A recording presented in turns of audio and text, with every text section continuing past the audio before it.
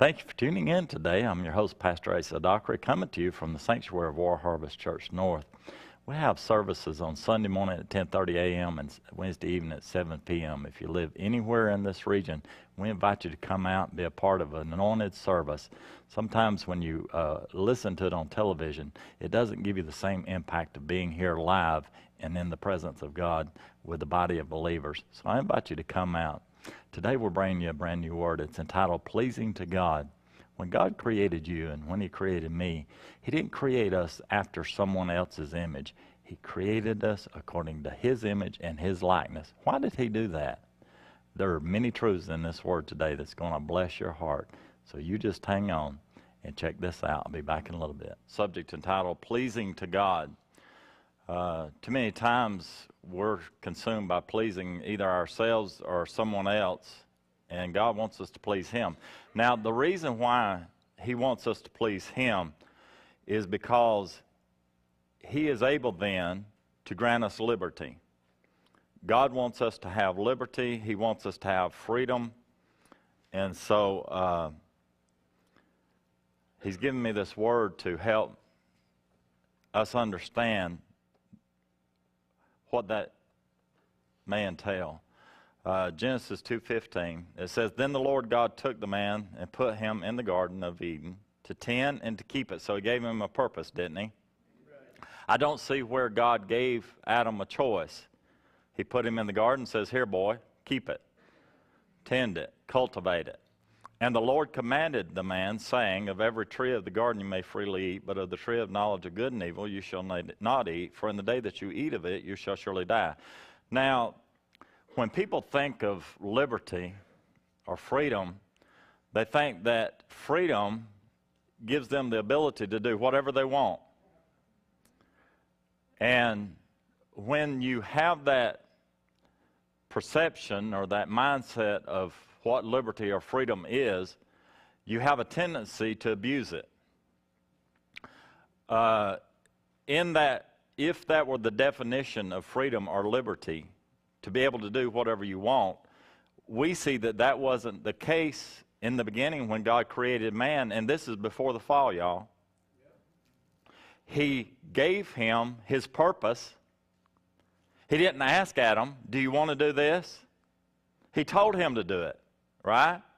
Not only that, He gave him commandments of what not to do. So He limited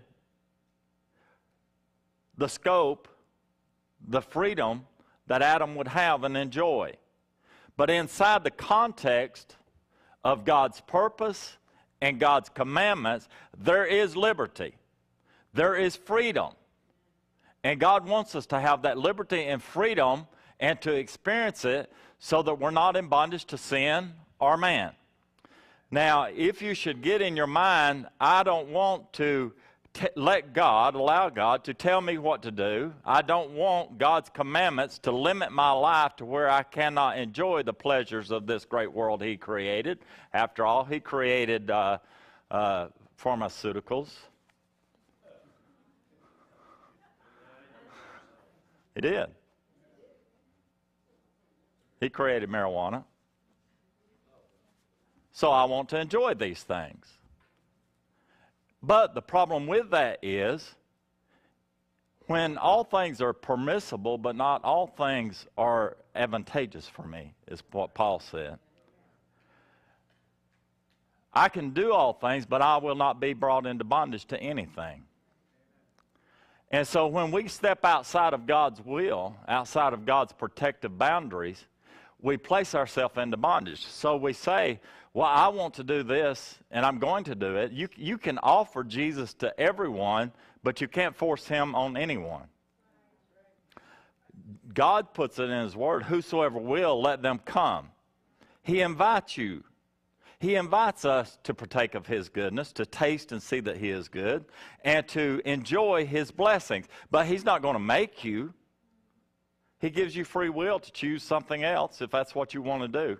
So look there in Genesis 1:26. Then God said, Let us make man in our image, according to our likeness. Let them have dominion over the sea. Who gave them dominion? God did. God did. Dominion, authority comes from God. Let them have dominion, but look what it says they're to have dominion over. Fish of the sea, birds of the air, over the cattle, over all the earth, and over every creeping thing that creeps on the earth. So God created man, as he had said, in his own image. In the image of God, he created him. Male and female, he created them. And God blessed them and said to them, be fruitful, fill the earth, subdue it, and have dominion, once again, over all the animals on the earth. Now, this is deep. Hang with me. When God created man, he did not create us in the image and likeness of man. See, I told you I was going to be deep. God created both male and female in his own image and likeness. In other words, we're not to pattern ourselves after man. We're to pattern ourselves after God. God never intended for man or woman to be our role models. He wanted to be our role model.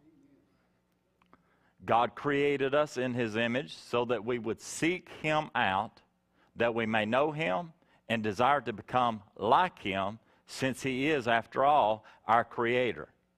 Who better knows you than your manufacturer? Right? He created us so that we could have an intimate and personal relationship with him, and it's through that relationship we could become and do all that he created us to fulfill for his glory. Now, no matter how many times God liberated his chosen people, the Jews, and sought to have a close and personal relationship with them, there seemed to always be a stumbling block that hindered or prevented this from occurring. This happened in the very beginning with the first man and woman. God says, this is what you shall do, this is what you shall not do, and that's exactly what they did. They did what God told them not to do. They sinned against God. They rejected God. But when you reject God, keep this in mind, you're rejecting God's freedom. You're rejecting God's liberty. You're rejecting God's authority to operate in your life, and you will have no power. Now, they chose to partake of sin rather than eating of the tree of life, which was there in the garden with the tree of knowledge of good and evil. And through eating or partaking of the tree of life, they would have become like their Creator. Something seems to always stand in the way of preventing man and God from becoming one. Is that not true? It's like people come into church, they get saved from their sin, they get set free, and then they start working on the relationship with God, and it seems like something pops up in their life that wants to suck them out of the church, so they don't work on the relationship of becoming one with God. And that's the same with nations. God will raise up a nation, and like America, he raised up a nation for the purpose of, one, evangelizing the world, right? One of the sole purposes of America is to evangelize the world. We've sent missionaries around the world throughout our history. The other is to be an ally to Israel. We're failing in both. And so there always seems to be something that prevents man from becoming one with his God. Now, as you read in these verses, verse 26 through 28, as you read in these verses where God has blessed them and given them both male and female delegated authority, he gave it to both of them, right? You don't see any reference where God gives man authority to rule over man. Now let this soak in. God wants you to, he wants you to tend and keep the garden, right? He wants you to stay away from the tree of knowledge, good and evil, and other than that, you're at liberty to do what you want to. Man says, no, I don't want to do that. I don't enjoy your freedom. Matter of fact, I feel like I'm being controlled by you. So I want to do this. The one thing you said not to, that's exactly what I want to do, because I find that there's freedom in that. I can be like God if I do that. And we're still buying into the same lie. Now, here's the problem with that problem.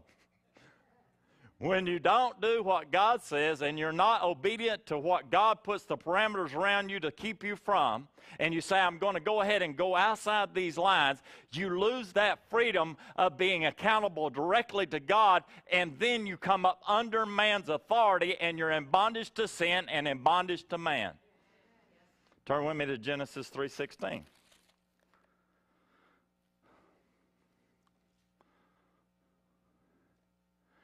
They have partaken of the tree of sin.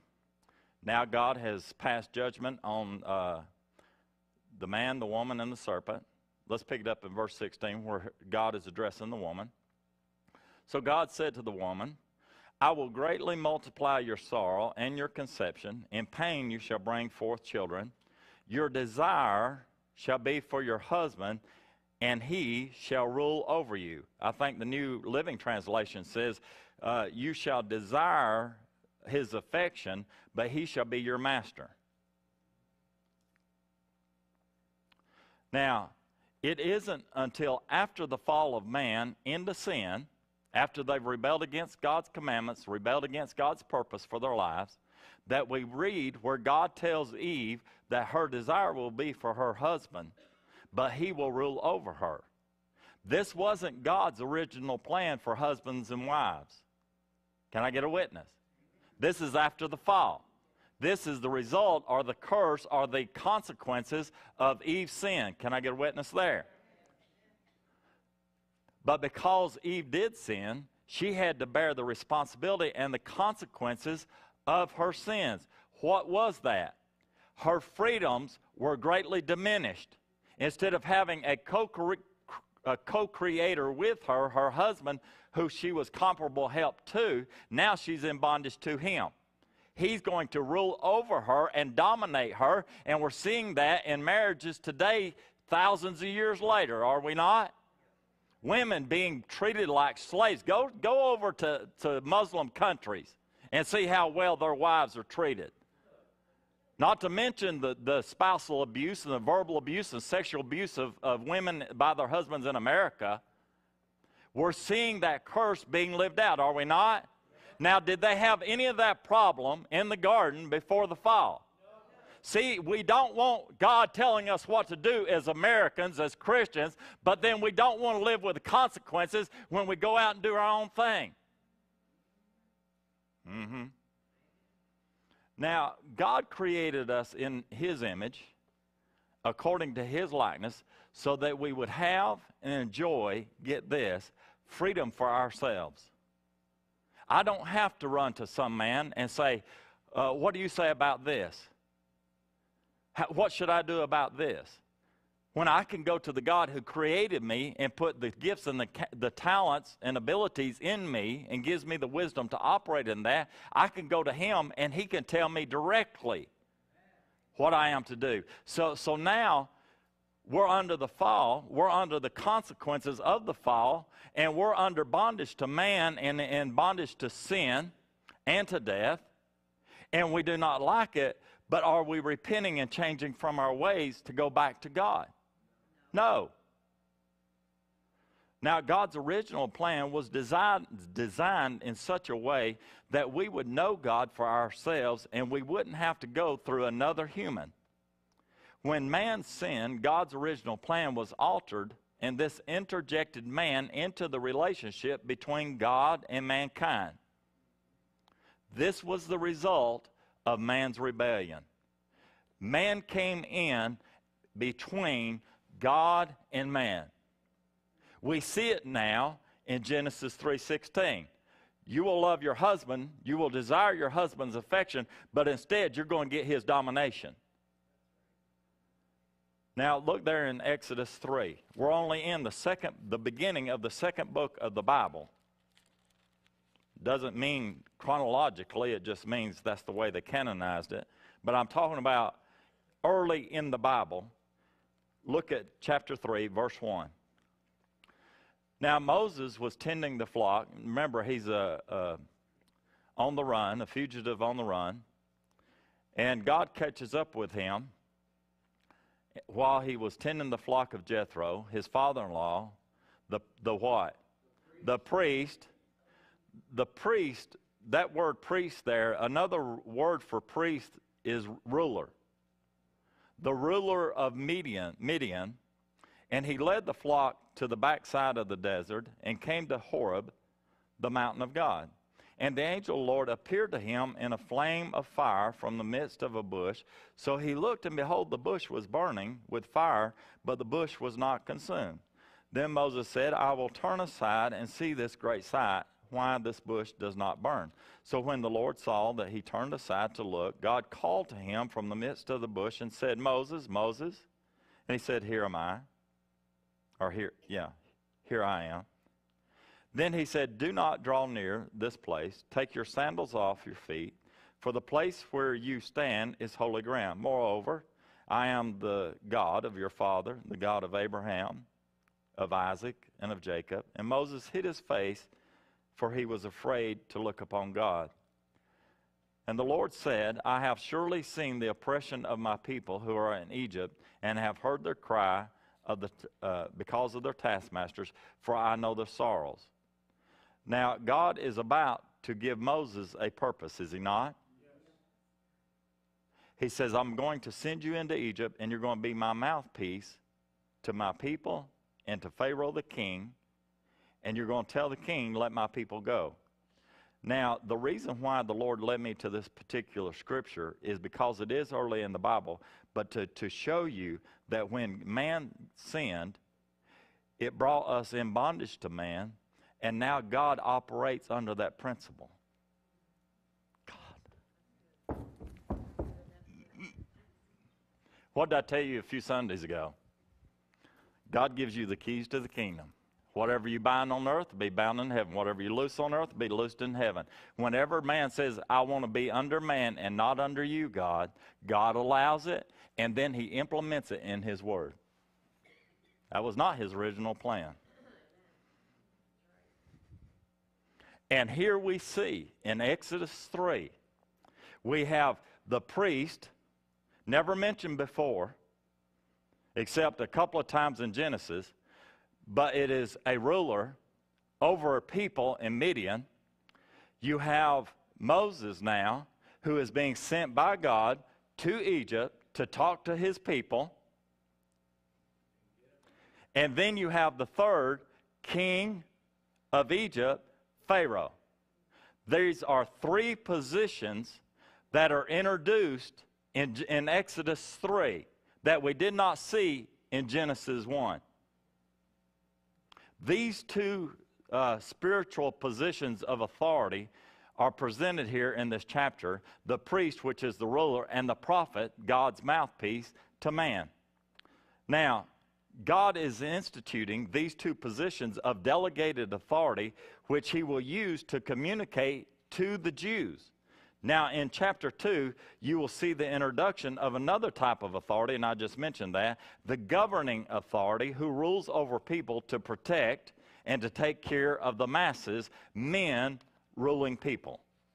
Now, although God didn't begin creation placing man over mankind, we already see in Exodus that God is implementing various offices of authority to carry out his will on the earth as it pertains to worship and to governing.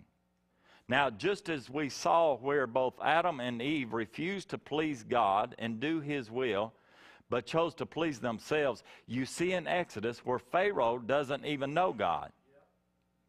But Pharaoh has interjected his will over God's people, and God is displeased with the king. Pharaoh is using God's chosen people, whom he created to be in his image and his likeness, and to have liberty, and to own the earth. Psalm 2, I believe it is, or Psalm 1, you can correct me. Ask of me, and I will give you the nations of the earth for an inheritance.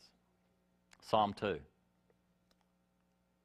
God wanted to use Israel as a witness, as a symbol of liberty and freedom of what he could do through a small sect of people that would place their faith and their trust in him. And so now they're in Egypt. They've been in bondage now for almost 400 years. I don't know when they actually went into bondage there. And there was a king that rose up that did not know Joseph, and he treated the children of Israel with disdain and used them to build his kingdom, in other words. And now they're living in bondage there in Egypt. And Pharaoh is teaching God's people about the idols and the idolatry of Egypt. God's not pleased with this, so God does something about it. God chose to use Egypt to reintroduce himself to the world and his chosen people by overthrowing Pharaoh and his mighty army. Yet the Jewish people would not have it God's way, so they rejected the Lord as their king. Think about that. God is trying to teach the Jews throughout the Old Testament, 4,000 years of history.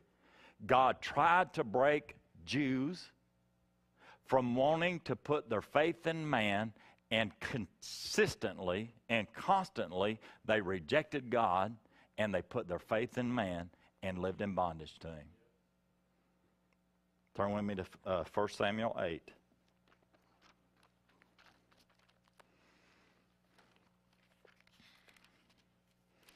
I bet you're sitting there wondering, I wonder where he's going with this to your house. God knows exactly where we roost.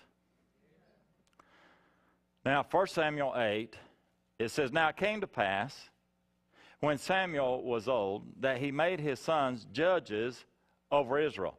Now, this also came out of Exodus, where Moses is ruling over the affairs of Israel, and Jethro, his father-in-law, watches the drain, this toll that judging the affairs of all of Israel has on his son-in-law Moses, and it concerns him, and he says, Moses, this is not wise what you're doing. You're going to give yourself out, then you'll be no good to nobody. Why don't you appoint some men and let them rule over the small affairs, and then when they have some big issues, let them bring those big issues up to you. That sounds to me like the institution of judges. Now, we've got Moses, the prophet, you've got Jethro the priest, you got the king, and now you've got the introduction of judges ruling over the affairs of man. Now it's getting more involved, right? Now this went on, the judges went on up until the time of Samuel, and then the prophet, where he made his sons judges over Israel. And so it gives all that. But his sons did not walk, verse 3, in his ways. They turned aside and dishonored for dishonest gain. We're seeing that now. The judges, instead of giving rulings on laws, they're trying to legislate laws and for gain. And these in the 1 Samuel, the sons of Samuel, took bribes and perverted justice. Then all the elders of Israel gathered together and came to Samuel at Ramah and said to him, Look, you are old, and your sons do not walk in your ways. Now make us a king to judge us like all the nations. Now they're wanting to go from being under judges to being under one king, so that they can be like what? All the other nations. Did God want that for them? Absolutely not. He did not want Israel to become like every other nation. He wanted them to be set apart, a peculiar people, a holy nation, right? But the children of Israel said, no, we're tired of this. We want a king like everybody else has. But this thing displeased Samuel when they said, give us a king to judge us. So Samuel prayed to the Lord. Now watch this. Did God override the will of the people? No. Then the Lord said to Samuel, Heed the voice of the people and all they say to you, for they have not rejected you, but they have rejected me, that I should not rule over them. What's going to happen when you say, I've had enough of God, I've had enough of church, I'm tired of hearing about the Word, I don't want this? If you walk out, You're putting yourself in bondage to man, and God will allow it, and you will lose your freedom. Then you will curse the man because he won't let you have the freedom. You won't let me have but just a cell phone for all the taxpayer money I've given into the government. That's all you'll give me is a lousy cell phone? God says, I'll give you the earth. But that wasn't enough for you. So now you've got to settle for a cell phone. Told you he'd come find you where you're roosting. God says they did not reject you, Samuel. They rejected me, that I should not rule over them or reign over them according to all the works which they have done since the day. See, according to all the works that they have done since the day that I brought them up out of Egypt unto this day, with which they have forsaken me and served other gods. They didn't want the freedom of the living God. They wanted to go and serve other gods and be in bondage to them. So they are doing to you also. Wow. Once again, like Adam and Eve rejected God and chose to partake of sin, Israel is rejecting God as their king. Instead of being God's peculiar people in the earth, they wanted a man and to be like every other nation. Hard to believe we're already out of time. There's so much more to this word. I'd love for you to order the CD or the DVD so you can sit down and watch it in its entirety. This is a very important prophetic word to the body of Christ, and we need to get this word in our spirit so that we understand how we can be totally liberated by looking unto God and not to man, and to live according to God's laws and not man's laws. So I encourage you to order either, if you want a CD or a DVD, do that through our church office. You can contact our office personnel. Let them know the title of the message, Pleasing to God, and we'll get it sent out to you. The information to contact our office is at the bottom of the screen. Also, if you have any prayer requests or praise reports of what God's done in your life through us agreeing with you in prayer for whether it's your marriage or finances. We've had many prayer requests come in for different things, and we are praying seriously over these prayer requests. We're hearing praise reports, and we want to hear from you. Also, before we leave, I want to encourage you to sit down and pray about sending in a love offering to help this ministry stay on the air where you're watching it. It calls for airtime, it calls for production, and we're glad that God has given us this opportunity, and we'd love for you to be a part of this and stand with this ministry so that more people like yourself can be strengthened and encouraged on a weekly basis through the word that comes forth from this pulpit to your heart, and we're grateful for that. So will you do that? Pray about it, and just let God lead you in it. We would appreciate it. Till this time next week, may God richly bless you. We pray that you've been impacted by today's message. If you need more information or would like to contact us, visit us on our website at whcnorth.org or contact us by phone at 706-374-6175. To write us, our address is P.O. Box 968, Morganton, Georgia, 30560. Our campus is located at 135 Bud Franklin Drive, Blairsville, Georgia, 30512.